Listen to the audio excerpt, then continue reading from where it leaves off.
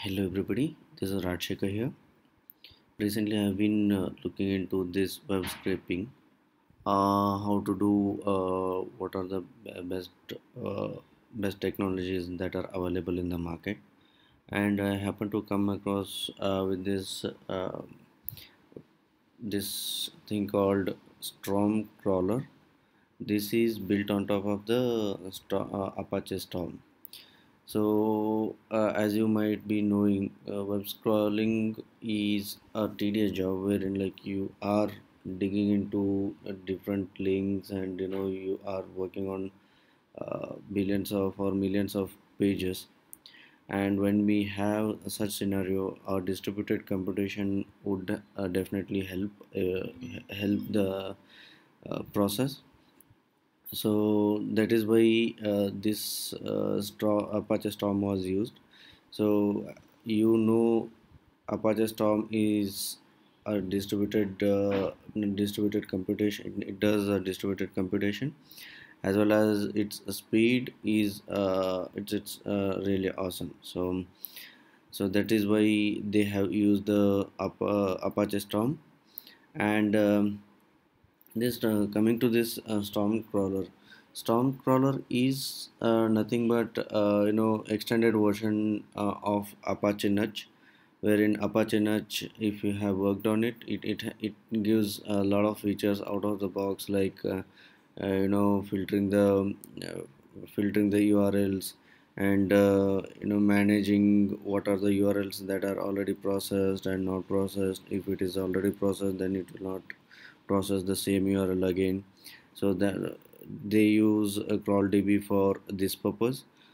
And and uh, and yeah, so in this Stormcrawler, it as I told, right, it is an extended version of Apache Nudge. It gives a distributed computation as an additional feature, considering the volume of the web pages we will be scrolling. And um, uh, and also, the apart from this, the best feature I found is the components, like URL filter, or your fetcher activity, or your web page parser, or indexer are separate entities. So they are configured as bolts in Apache Storm World, and they are very much customizable as per your use case.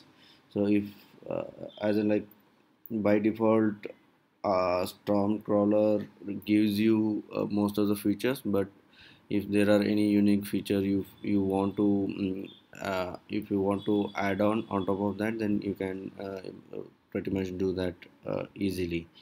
And you need Java coding hands-on in order to do this. And and uh, it's pretty much easy to use, and you just have to understand what goes where, who calls what process. So, having said that, let's start with some demo. Okay. So here you can see, I have all the services up and running for me. I have components for my Apache Storm. I'm using Elasticsearch as my destination over here. So my my workspace is here. So it is nothing but this version. So here you can see I have extended all the indexer, JSON parser, and XPath filter for my convenience. So here what I'll do is, I'll quickly show you a demo. First thing is, in Elasticsearch we'll be creating some indexes. One for the status for of the URLs, whether it is fetched, discovered, and so on. And other is for storing the data, that is index. And third would be metrics for representation in Kibana dashboard. So I am clearing the existing ones and recreating the new ones. So once this is done, you can here,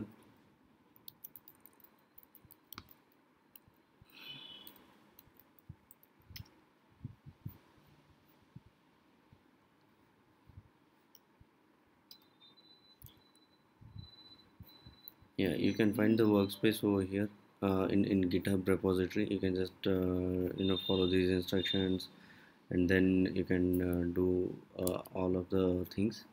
So here what I'll do is I'll create a package out of this repository. I pulled it up. So sorry for that.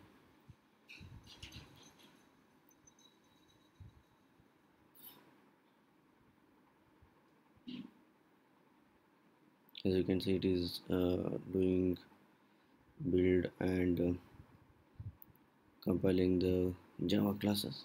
Once this is done, what we'll be doing is we'll be using,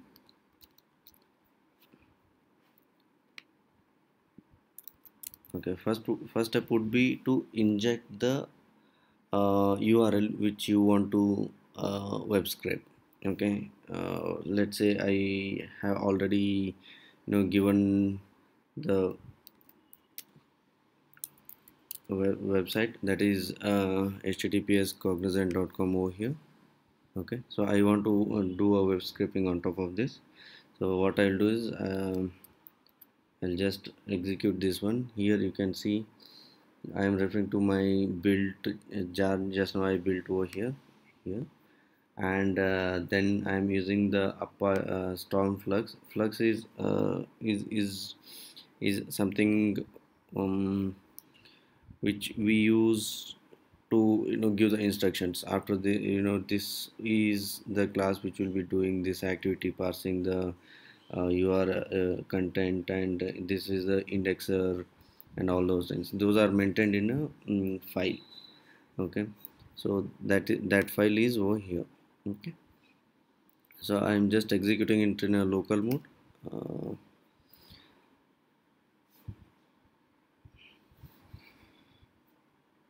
it's gonna take a while, as like 30-40 seconds to complete this activity.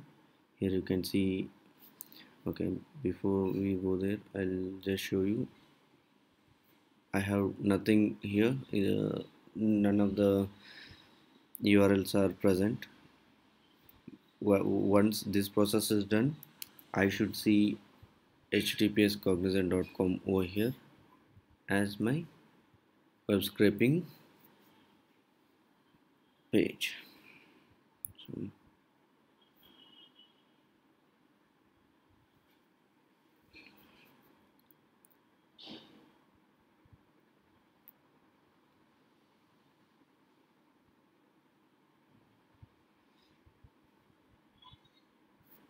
yeah, so that process is completed, and now you can see this is my web scraping URL and its status is discovered.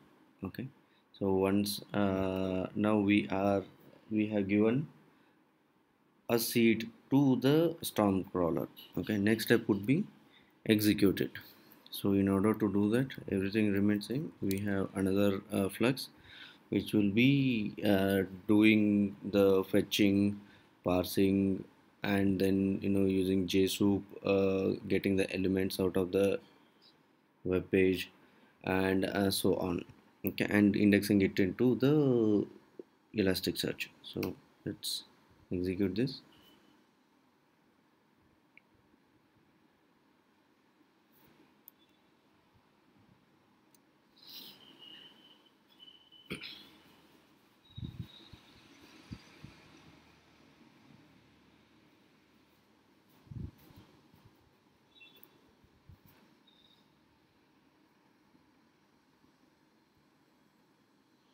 Yeah, here for understanding purpose, since I had extended the classes, I wanted to give my own implementation. So I have given some sysouts over here. Those are the things which you are seeing here. Okay, what is the content and what is the index name, all those things. So it is doing all the scraping work now. Okay, so once that is done, it will shut down the process. Now if I go and refresh this guy, see, I can see this one, all these things, the different URLs that are that those were present in initial cognizant.com. So all those things are fetched.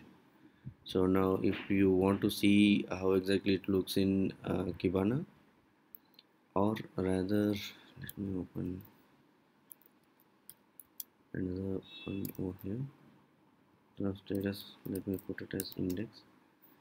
Okay, here you can see the whole content, and whole content of the page without any HTML tags is fetched and placed here.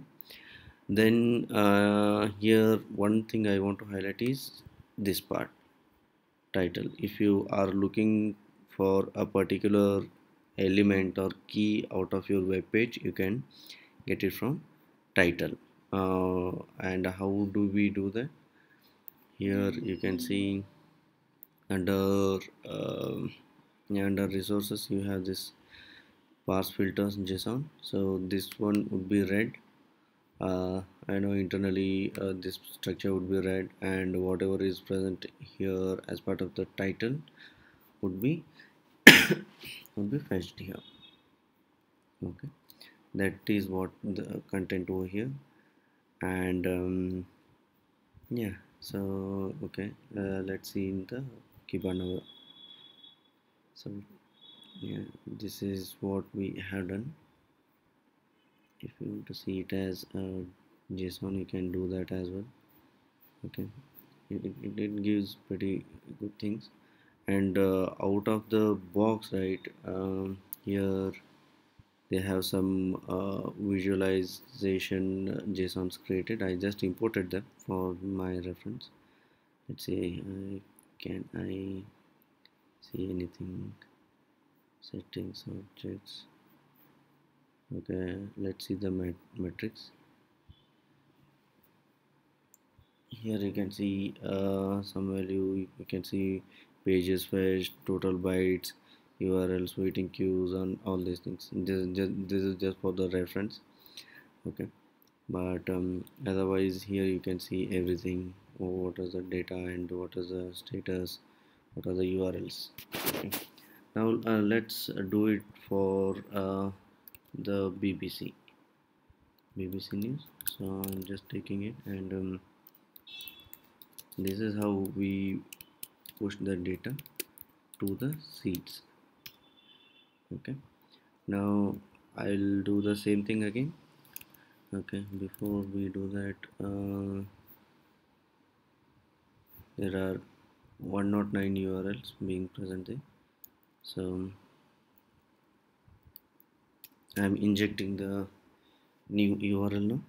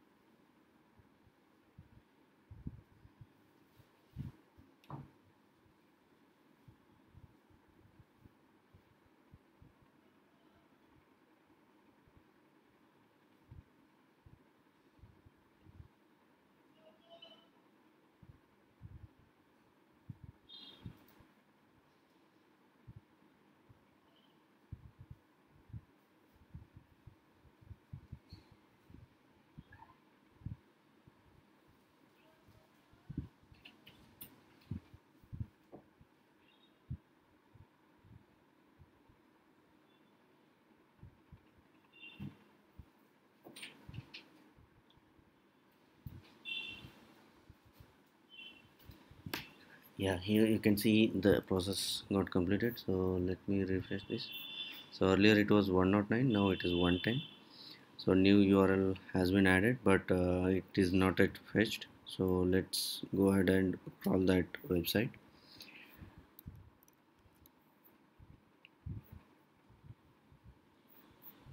Here you can see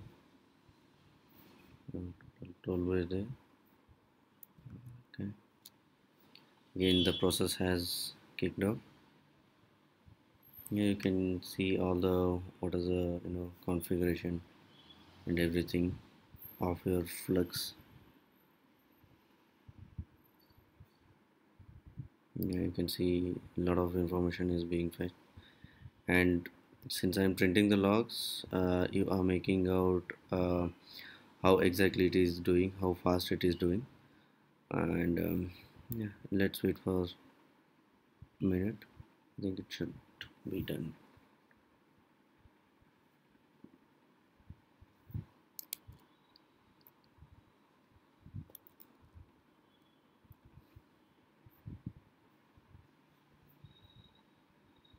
Yeah, you can see now earlier it was 110 and now it is 308.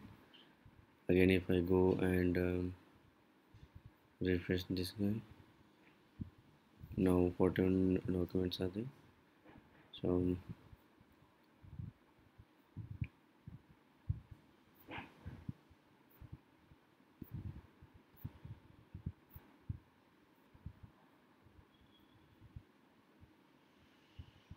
yeah, here you can see it has fetched it for the BBC Sport and things like that. Okay, so yeah, this is what we have been doing, and if you have any questions, you can just put it in the comment section. If I can do, if I can answer to that, then yeah, definitely I'll help you guys. Okay, thanks for watching the video. Yeah. Bye bye.